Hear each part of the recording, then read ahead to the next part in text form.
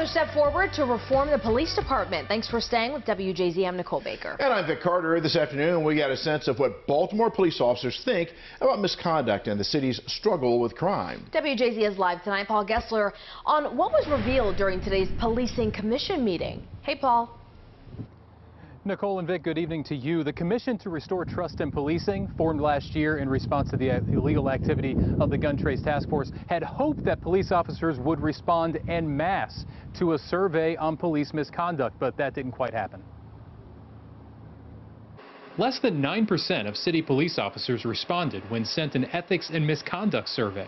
The culture of the BPD is still not good. Even the police officers don't trust where they work. Attorneys hired by a state commission sent the survey and said neither the department nor the union wanted to disseminate it. We have an organization where not everybody is pulling an oar in the same direction.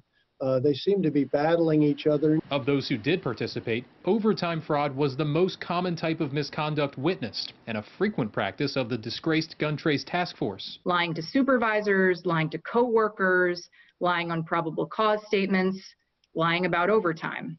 And these respondents suggested that officers need to be caught early in these lies before that leads to worse misconduct. Officers surveyed suggested the GTTF was allowed to go unchecked because of the department's focus on stats and pressure to produce arrest. And expressed a desire to be able to make a smaller number of good cases that lead to convictions. They recommended the department conduct integrity checks and more ethics training, which left some on the commission hopeful.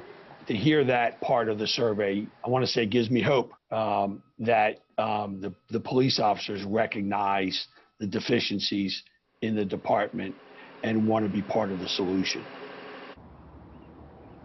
Former City Police Commissioner Anthony Batts was scheduled to be interviewed by the commission today, but had to postpone due to a personal matter. They hope to interview him next week. For now, reporting live at 5 tonight, I'm Paul Gessler for WJZ.